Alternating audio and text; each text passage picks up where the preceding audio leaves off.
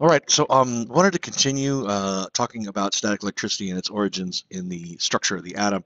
And the first thing we learned is that everything in the world is made up of atoms, and that the atom has protons and electrons in it, as well as some other things. The protons are positively charged and electrons are negatively charged. So there are two elements to electricity. Charges that are dissimilar, in other words, opposite, positive and a negative, they attract each other. A positive and a positive will repel, and a negative will um, also repel. So we learned that. We also learned that electrons are easily removed from atoms. So when you want to understand electricity, you just need to say, hey, where are the electrons going?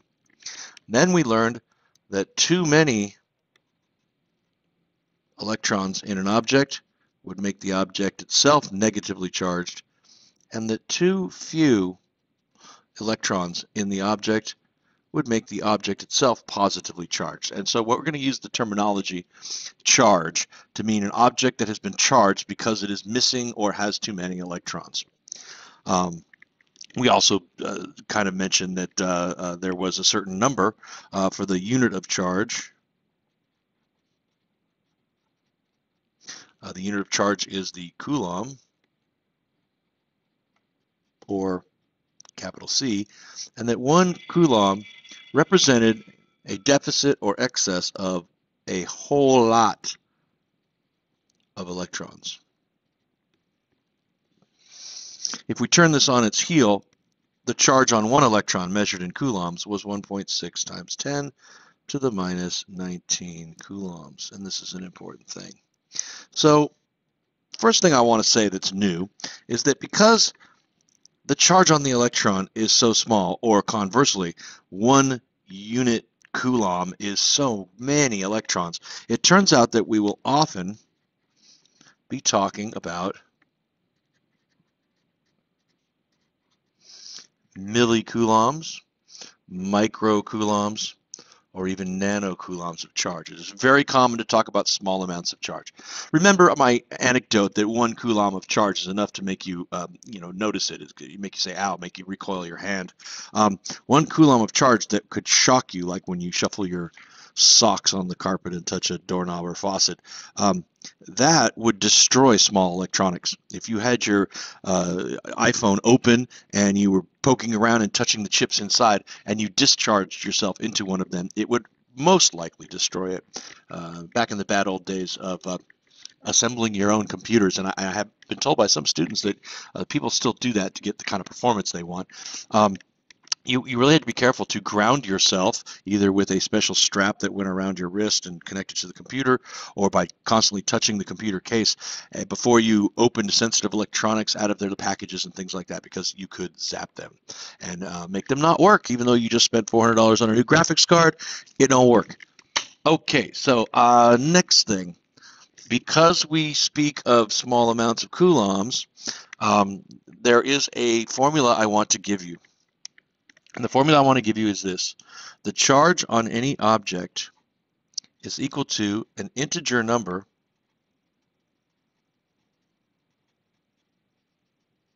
times the charge on one electron.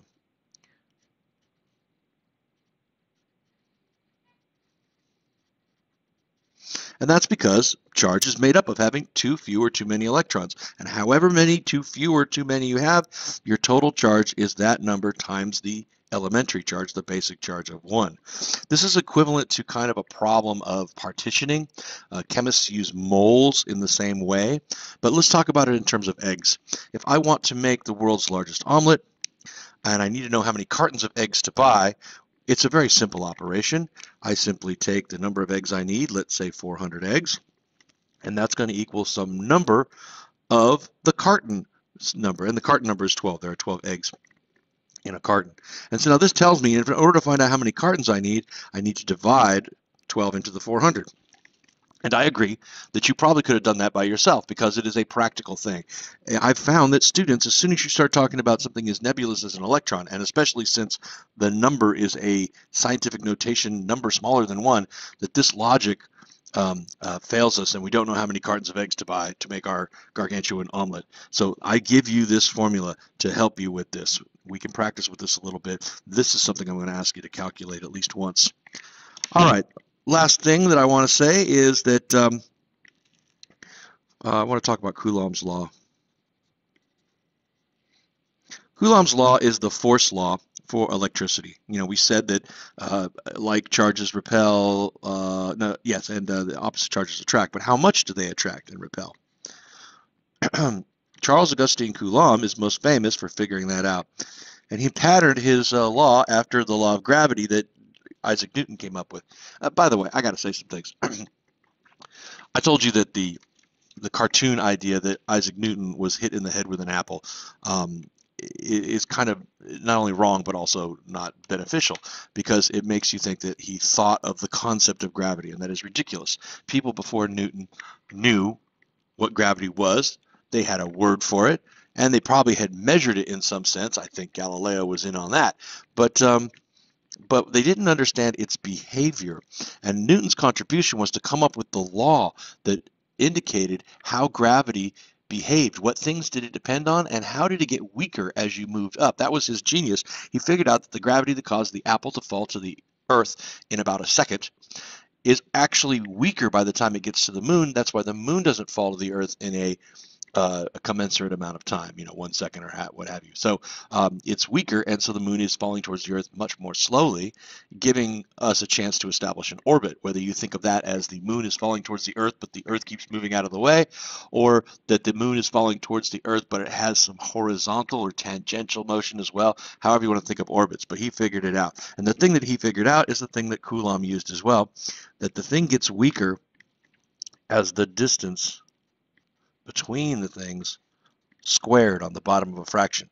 Now, what goes on the top of a fraction? Well, a constant to make the units work out. And then in Coulomb's law, we're going to multiply both of the charges, maybe a proton and an electron, or a charged object that's positive and another charged object that's positive. Whatever it is, we're going to multiply those two charges together. Coulombs times Coulombs, okay? And then we're going to divide by how far apart they are, but that how far apart gets squared. The shape of this law is the same as the shape of many, many, many laws. And what's really interesting about it is this r squared distance dependence. Almost everything in the universe depends on r squared in the denominator, meaning that things get smaller if you get further away. Light gets less intense if you get further away. Radiation gets less intense if you get further away. Sounds get quieter if you get further away. And it's a square of the distance, meaning if you double your distance, that 2 that you would put in the denominator gets squared and becomes a 4, you will suffer 1/4 of the radiation dose. That's what they taught me when I was a radiation safety worker. If you see a spill or something, get away. If you can triple your distance, 3 goes in the denominator, it gets squared 1/9 of the radiation dose, which is why they say on certain things that are radioactive, they have a little sticker on there that says, do not eat. Because if you eat them, you cannot change your distance from them. They are inside you. You will get all of the radiation. So let me tell you how to read one of these. Anything on the top of the fraction is a direct proportionality, directly proportional. Meaning, if Q goes up, F goes up. If the other Q goes up, F goes up. If Q and the other Q go up, F really goes up. If we double this Q, put a 2 in front of it, there will be twice the force. Leave this one alone, put a 2 in front of that one, twice the force. If you put a 2 in front of both of them, 2 times 2 is 4, 4 times the force, so directly proportion. However much you increase the combination here, the force will be increased. Anything on the bottom of a fraction like this is an inverse proportionality. And in this case, it's an inverse square proportion. So as we said, double the distance. You have to square that 2 to get 4, 1/4 of the force. Okay, so now you're going to do a little worksheet and turn that in. And that will serve as our little miniature lecture for the day. I have given you a look at Coulomb's law and told you what a direct proportion and an inverse proportion are. I pointed out that the inverse proportion is an inverse square proportion. Watch out for that. And I've given you a formula that can help you if you lose your way trying to figure out whether to multiply or divide when trying to figure out how many electrons are involved in creating a charged object.